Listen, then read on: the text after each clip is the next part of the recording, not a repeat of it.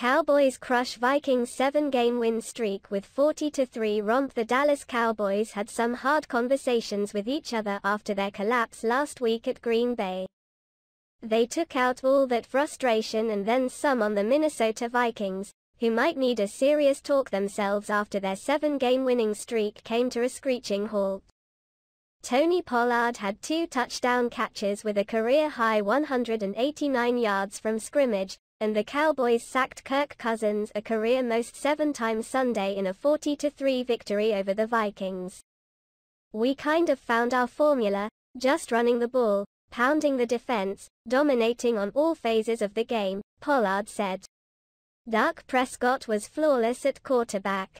Ezekiel Elliott rushed for 2 scores in his return from injury, and Brett Maher made 4 field goals, including a 60-yarder to end the first half. The Cowboys, 7-3, scored on their first 7 possessions, and the defense was just as good. Micah Parsons and Dorrance Armstrong had 2 sacks apiece in the 5th largest loss ever for the Vikings, and the biggest road win in Cowboys history. "This league has a way of humbling any football team at any point in time if you don't play good football," Vikings coach Kevin O'Connell said. The Vikings, 8-2, have been the king of the comebacks in an NFL season featuring the smallest average winning margin in 90 years. None more remarkable than last week at Buffalo when they turned a 17-point deficit late in the 3rd quarter into an overtime victory. Parsons promised Prescott and the offense this week the Cowboys would never again lose a 14-point fourth-quarter lead like they did last week for the first time in franchise history when they fell in overtime to the Packers. "I welcome constructive criticism," Parsons said, "and when you have that balance of understanding it's okay and giving that back, it turns out really good."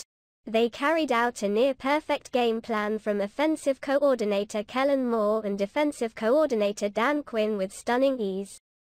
After surrendering 200 rushing yards in consecutive games for the first time since their 1960 inaugural season, the Cowboys flipped the script by gaining 108 yards on the ground in the first half.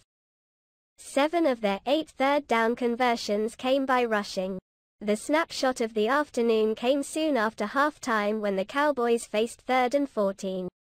With no hurry to throw, Prescott found Pollard in a one-on-one mismatch with linebacker Jordan Hicks and lofted a pass near the sideline for a 68-yard score that gave Dallas a 30-3 lead. "That touchdown was all Kellen," Prescott said, praising his play caller. The Vikings were so out of sorts they had 6 penalties for 54 yards in the 3rd quarter alone. Cousins finished 12 for 23 for 105 yards and a lost fumble that Parsons forced with a blindside sack the first time the Vikings tried to pass. Justin Jefferson, coming off a career-high 193 receiving yards against the Bills, had 33 yards on 3 catches. "We've got a lot of work to do in a short amount of time," Hicks said. Pollard, the Cowboys' most dangerous weapon on offense all season with Prescott and Elliott missing time to injuries and CeeDee Lamb still finding his way as the #1 receiver, finished with 6 catches for 109 yards and 15 rushes for 80 yards. "He can do a lot of different things to help this offense and this team, and he's just continuing to show it," Prescott said. So much for close games. The Vikings had their largest margin of defeat since November 14, 2011, when they lost 45-7 at Green Bay. The Cowboys notched their biggest win since beating Buffalo 44-7 on November 13, 2011. Although Minnesota still has the 2nd-best record in the NFC, all but one of its wins have come in one-score games and its 2 losses have come by a combined 54 points. Overall, Minnesota has been outscored 231-229. Just kicking it, Maher has 4 60-plus yard field goals in his career, the most in NFL history. He even made the 60-yarder twice, after a late stoppage for replay review negated the first kick he got off before the Cowboys heard the whistle. 3 of Maher's makes were from 50-plus yards.